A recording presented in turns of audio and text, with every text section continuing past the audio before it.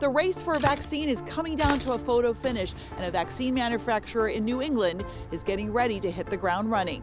We'll be one of the first ones that are online. Getting to the point where we can meet that demand is critical for everyone.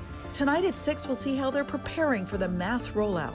It's great to see how we can work together to meet the challenges, especially in this pandemic.